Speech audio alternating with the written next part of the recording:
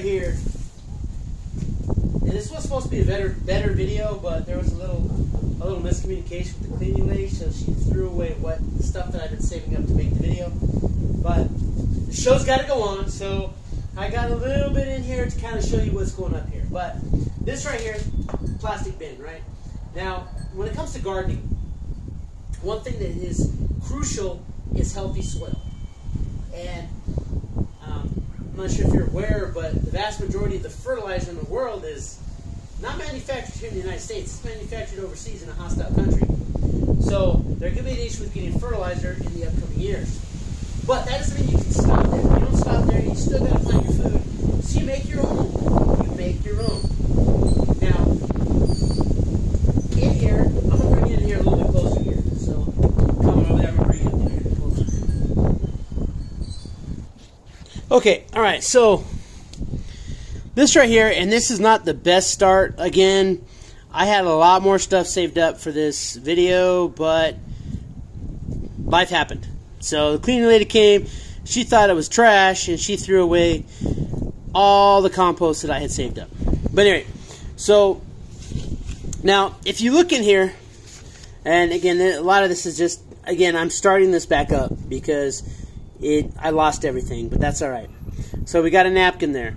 Now the napkin was used to clean my face, but there's no solvents on it, and it's not greasy. So that's the main thing. You don't want it to be greasy. And then if you look over here, well, if you look out there, we got those palm trees out in the front of the house. Well, when we remove the palm fronds, you know, we have these fanny leaf portions left, the ones that are like a fan. Well, that's important because the napkin and those leaves, those dry leaves there, along with stuff such as, you know, like if you're like pruning your trees and you have like those little wood trimmings, so you know, like the little twigs and stuff.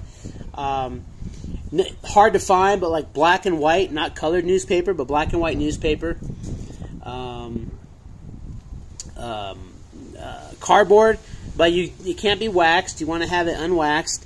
Now the cardboard you'd have to shred, and you can use stale cereal. You can use the cereal boxes, you know, but all of that stuff that provides the carbon that is needed to produce the energy for your microorganisms to grow. So that's half of the component of the compost pile. A lot of websites they'll call this the brown items, you know, the brown list, and so those are the ones that they produce the energy and the building blocks for your microorganisms to grow, so that you can get, you know, the nutrients in the soil. Now, that's half of it. The other half is what, you know, most of us really know about or think about when it comes to compost. So, you know, you got your fruit and vegetable trimmings. So, like, you know, we got some lettuce, you got a banana peel in there. You know, you got your banana peel here. So we got a banana peel. We got, you know, half-eaten apple. There's some coffee grounds down there. And with the coffee grounds, you can just throw the whole coffee filter in there as well, because it'll actually it'll break down as well. You put crushed eggshells in here. Cooked rice or pasta, you can throw that in there. Stale potato chips, seaweed, you know, any of those. I personally, I know that I've heard some people do it. I think my grandpa did it, but I don't really remember. But I do avoid anything like meats. I avoid meat and poultry products. I don't put those in there with the exception of the eggshells. So, and those items, those are used for those are the nitrogen-rich items, or what a lot of people will call the green items. Hint, you know, the lettuce is green. And those provide the proteins and the amino acids that the cells need for their growth. So, yeah, and then when I start my compost pile, I always put a bed of soil down first. I go buy some potting soil. You know, it doesn't have to be anything, you know, fancy. You can buy just dirt, but I do buy it in a bag. You know, I go to like Lowe's or Walmart, and I'll buy a bag of potting soil so that I can get the bed down in there. Now, we're going to come back to this later on, because this is just the start. You know, this is one of those videos that, you know, we see it here.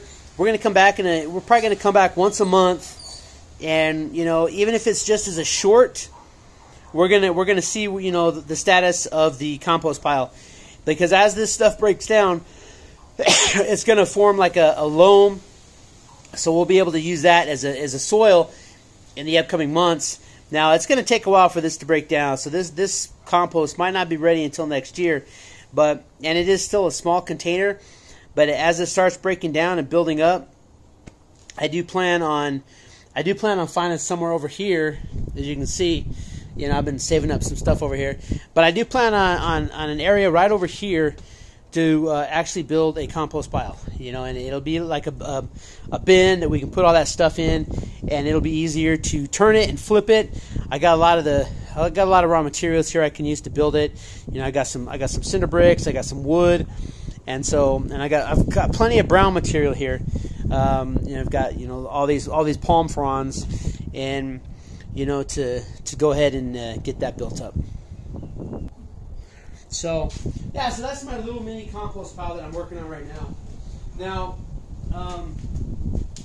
this just goes to show you that even in the city, you know, you have options. You really do have options. Some of the other things that I don't put in here, grass clippings. I've never liked putting grass clippings in there. I've just heard bad things about it, and you don't want to get like the wrong ones, because if they're weeds and you put those clippings in there, then you're likely to put, you know, the weed seeds into your compost, and then, you know, some of those weeds are very aggressive and they'll actually take over whatever you're planting. So I try to avoid grass clippings. Again, like leaves are fine, you know, and they'll break down. One thing though, if you are using like these palm fronds, you got to be careful, because the base of the palm leaves, the stem there, just like everything else out here in this desert, it's got thorns to protect itself. So that's something to be mindful of. So, but I think that with a little bit of effort, you know, you can build yourself a good compost pile. You can make yourself some good soil. It's going to be nitrogen and carbon rich, so that, and then you can, when you plant your foods, this soil is going to act like a fertilizer, because it's going to have all these raw nutrients that are just infused into the compost pile. And so you can, you know, you plant your food, and you know, you buy your potting soil, you know, you dig up your dirt. Although this dirt out here is terrible, I wouldn't use this dirt to plant anything. Not like a garden aspect of it. But so, you know, you buy your garden soil, and then you put your compost over the top of it, and then as you water it, the nutrients from your compost pile is going to soak in. And yeah, so that's how right now that's how I'm building my starting compost pile. It's going to be like a starter. Eventually, when this bucket is full, you know, after this bucket is full, and you know, we've moved this around and we've gotten us a nice, good working base, then when I have the full compost pile built, we'll transfer this over to there. We'll put this in the bottom, and then we'll start putting stuff on top of that. So this is probably, we have a big family, so we'll go through a lot of eggshells. We'll go through I drink a lot of coffee, so we're gonna, you know, we like, you know, a lot of the kids that eat bananas and apples and stuff. So we're gonna go through the raw materials relatively quickly. So, you know, avocado, like, you know, the rind of the avocado, apples, oranges, lemons, all that stuff's going to go in here. And as it comes together, as we start getting it to break down and it's starting to, you know, form that nice loamy soil mixture, then we'll move it over to the permanent site, and then we won't need this anymore, because once I have a permanent compost pile built up, I'll be honest, I'll probably put it in the back somewhere where the city can't see, because who knows, they probably have a law against it, but it's crazy. But I'll find a good place to put a compost pile, and then as I start mixing that stuff up, you know, we'll start having a really good base for fertilizer. We'll be making our own fertilizer out of stuff that, once again, as I always talk about on my channel, that we throw away. So instead of throwing it away, we can use it to grow more food, which is going to save us money. So we're getting more out of our money that we're already spending, and we're going to be saving some money in the long run. So, and that's kind of why I like the compost pile, because it's kind of like, it's two things. I'm not throwing stuff away, which means that my trash cans won't be as full, and so that means, you know, I have more room for the stuff that we have to throw away, you know, but we can start making better use of the stuff that we don't need to throw away. But, all right, anyway. Alright, hope you like this video. I hope you you got some use out of it. If it's your first time here, go ahead and give me that thumbs up. You know, or if it's your first time here, if you like this, I do other videos. I do a video every day. Go ahead and please consider subscribing to the channel. Hit that thumbs up. Go ahead and share it out to people you might, say, hey, check this guy out. He's pretty. You got crazy shirts on every day, but go ahead and give him a check out and see what's going on. If you don't come for these, if you come for the unboxings, hey, that's great too. Hopefully you like this one. Right. Keep prepping, and you gotta keep your head straight because rough times are coming. Rough times are coming.